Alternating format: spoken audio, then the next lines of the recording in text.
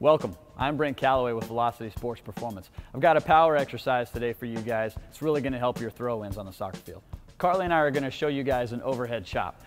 Whenever you start, take that ball up as high as you can. Reach up with it, good. Get a good stretch through your core. Make sure your elbows face out so you have open elbows, not closed elbows. Whenever you're ready, power that ball down into the ground as hard as you can. Good, go ahead and get it. We'll do 4 or 5 more of those. Whenever you're chopping that ball into the ground, make sure you come up on your toes and then quickly back down to your heels. Adding these throws into your workout are really going to make your lats stronger, your triceps stronger, and your core stronger, which is going to help you with your throw-ins. To get your free Nike Spark assessment or begin Nike Spark training, go to www.velocitysp.com to contact the location nearest you.